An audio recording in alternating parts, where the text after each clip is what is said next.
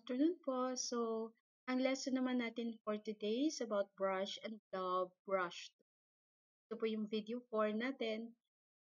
Start po tayo gamit ang brush tool or paint brush tool. Nakikita po natin, unlike Photoshop po, meron po siyang mga parang airbrush. So, dito po sa Illustrator, wala po kasi vector po siya. So, lahat po ng output, so lahat po ng product ng Illustrator is vector graphic, more of flat graphics. So, let's start po using the brush. So, dito po makikita natin ang color, okay, color options, and then the stroke. So, ito po yung stroke. Ito yung color po ng stroke natin. Then, ito po yung color ng fill. So, ito naman po, nakalagay dito yung design na pwedeng width po or yung ano ng stroke. So, ito po yung nipis or kapal.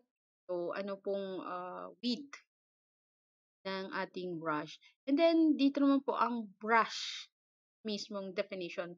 So, meaning, kapag ginamit po natin, for example, itong charcoal feather, ang atin pong stroke ay magiging feather-like.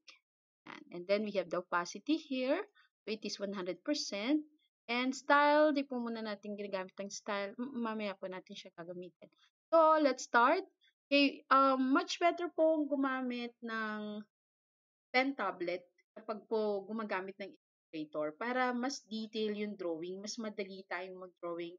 Unlike pag gumagamit po ng mouse, mahirap po. So, since wala po ako ngayong gamit na graphic tablet, so pansamantala pong gagamitin ko muna ang mouse. So, yun po. Start po tayo mag-drawing ng flower. Kung makikita po natin, ang medyo rugged yung design. Parang nanginginig. But then, ang maganda sa Illustrator, very soft siya kapag natapos. Kaya kung makikita niyo po yung brush niya, ito yon. Ginamit ko is charcoal. Ito yung charcoal. Then, pag gagamitin mo kasi yung basic naman, ganito yung tsura ng basic. Pag isi-shift mo siya into basic, so ganyan lang po siya. Yung typical na stroke ng brush. So, since, yan, medyo full. Again, brush pa rin.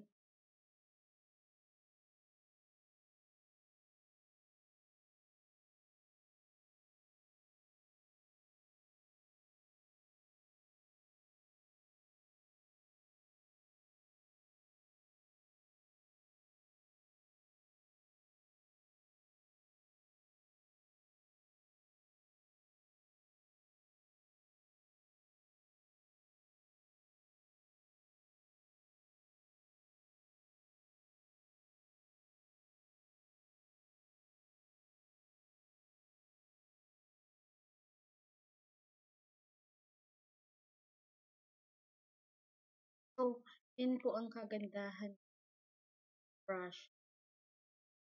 Pwede rin po nating kapalan or pwede po nating kapalan ang stroke kung natin before. So, ganyan po yan po, stroke niya. So, pwede rin po nating gamitin ang ibang design stroke like ito. Explore po natin ito. So, yan. Ganyan naman po itsura. Ito ang mop. So, another is divider.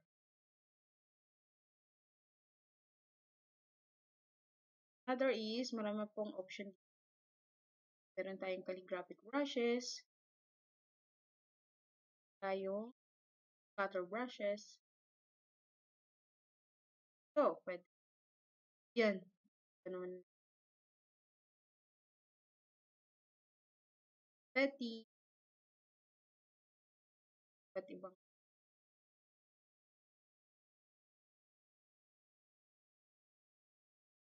patterns. So,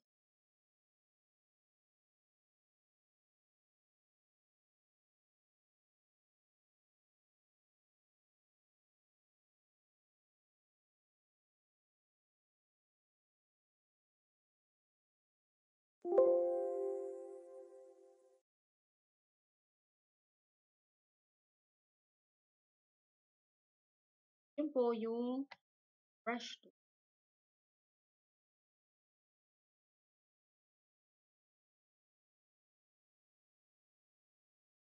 Kung makita nyo, mga single ano siya. Yun po ang paggamit. Gamit po. Let's move to blob. Blob tool naman po, para siyang paintbrush din. Pero, ang pagkakaiba niya sa paintbrush tool, blob, it's a very solid brush siya. So, by clicking the bracket, right bracket, so lumalaki siya. Press lang po natin yung para sa Photoshop din, paano palakihin at paliitin ang brush. So, sa right bracket, ito yung pampalaki. Sa left bracket naman po, get the brush smaller. I-paint naman natin siya. Very solid.